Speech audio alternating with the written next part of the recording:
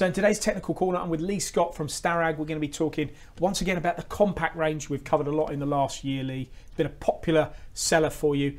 Tell us about it for those that don't know and haven't seen our previous productions.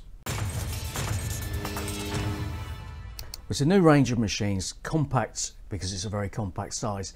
A horizontal 4-axis gives you the H, with a trunnion table. 5th axis gives us the X range.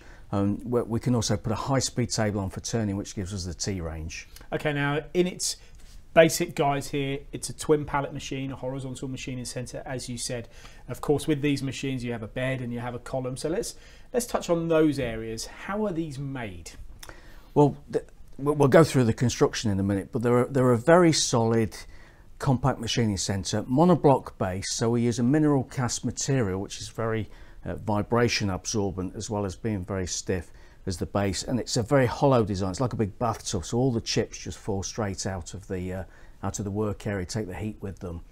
The column then sits on the base, linear rails, direct measuring systems across the whole of the machine, and the spindle group, as you can see, is horizontal, sits inside the column.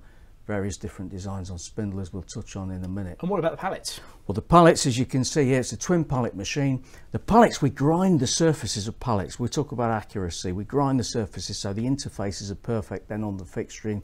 But it's a twin pallet machine, whether it be on a trunnion or just the standard B-axis.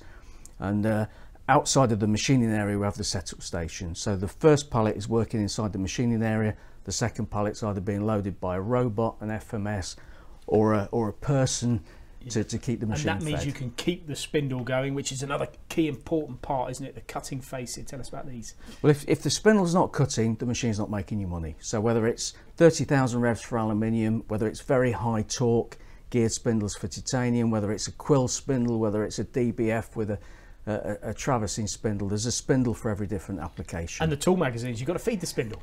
And the tool magazines start with a single magazine, as you can see on the screen here, or we can run a parallel system, so up to a total of about 450 tools on this range. And when you're cutting the chips, you've got to get rid of them. Massively important. We can produce volumes of aluminium swarf, like 8-10 litres, has to go through the machine and out the back and into some kind of swarf system, whether it's a swarf bin or a central system. And the whole thing has to be controlled. All of these models buy a controlled system, an HMI. People want operator friendly, ease of use, don't they? All applies? Well, operators love this. It's Fanuc seamers, it's touch screen, it's multi-screens. It's just the perfect solution for these young engineers that really want to get data from the machines. And so really, we looked at the twin pallet. We touched on a couple of ways of automating machines on previous videos and on this, but automation is key.